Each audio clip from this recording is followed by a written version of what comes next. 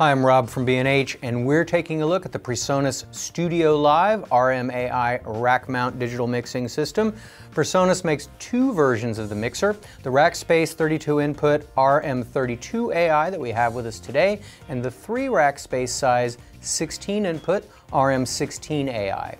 Other than the number of inputs and outputs, the systems are identical. Like a number of new digital mixers these days, you won't find a console on the RM32AI. Instead, you control the system on a Mac, PC, or even better, an iPad or multi-touch Windows 8 computer. That frees the sound engineer to leave the mixer on stage and make front-of-house adjustments remotely from the audience's perspective. What's more, the performers can adjust their individual monitor mixes themselves using the CueMix AI app for the iPhone and iPod Touch. We tested it with both a MacBook Pro and an iPad, and it worked quite well. It's a 100% recallable system with 32 internal channels, 25 mix buses, fat channel signal processing, and a lot more.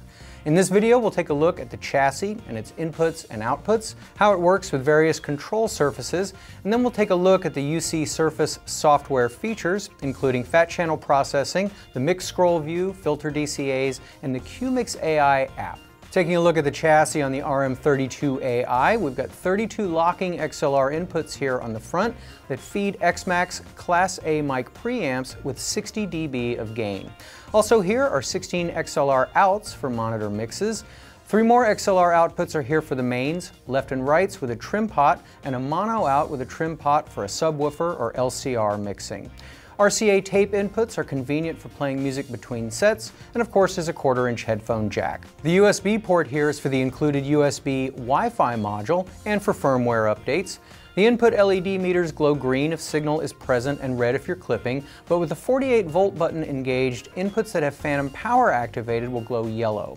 On the back are 2 DB25 connections that mirror the front panel outputs, handy for connection to wireless in-ear transmitters. The MIDI ports back here are designed for use in a future firmware update.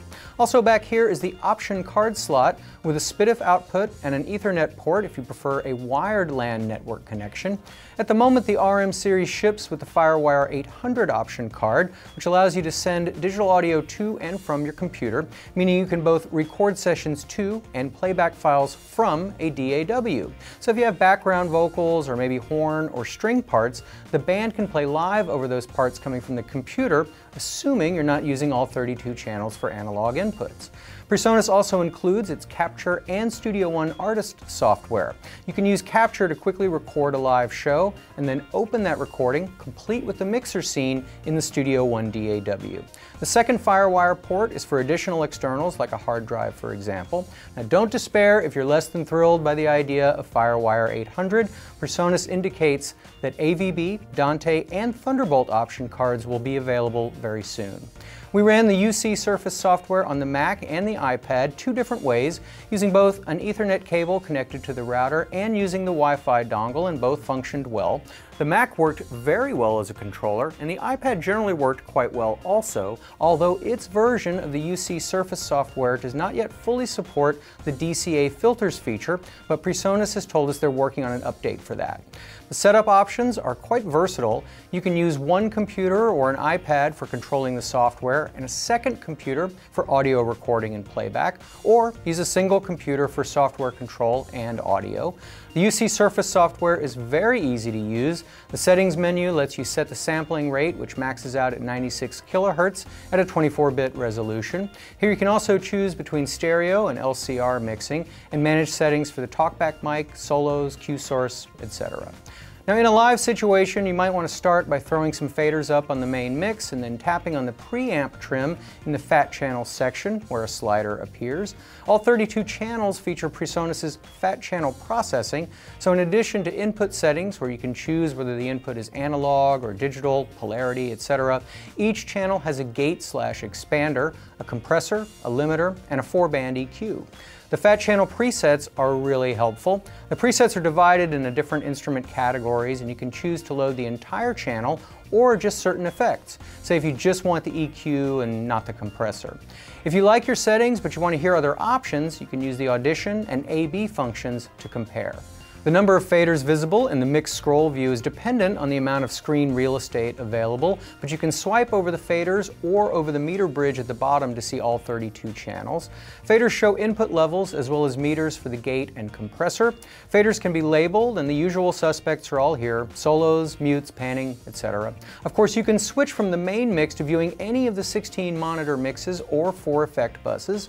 Mix buses can be linked for stereo monitor mixes. On the effect buses, A and B are reverbs, while C and D are delays. 4 different types of delays and 4 different types of reverbs are available, and each type has quite a few presets to choose from. The RM series offers filter DCAs, or digitally controlled amplifiers, that allow you to group channels and then adjust the relative level of all the channels in a group. When a particular DCA is selected, the channels that are not in the group are filtered out visually, so you don't see them, and the filter DCAs stay active until exited, so you can easily adjust the group in various monitor mixes. 8 mute groups are available if, for example, you want to group all the drums or vocals or effects to a mute group.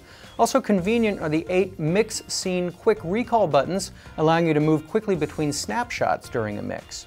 Before we wrap it up, I want to mention the CueMix AI personal monitoring control app for the iPhone and iPod Touch.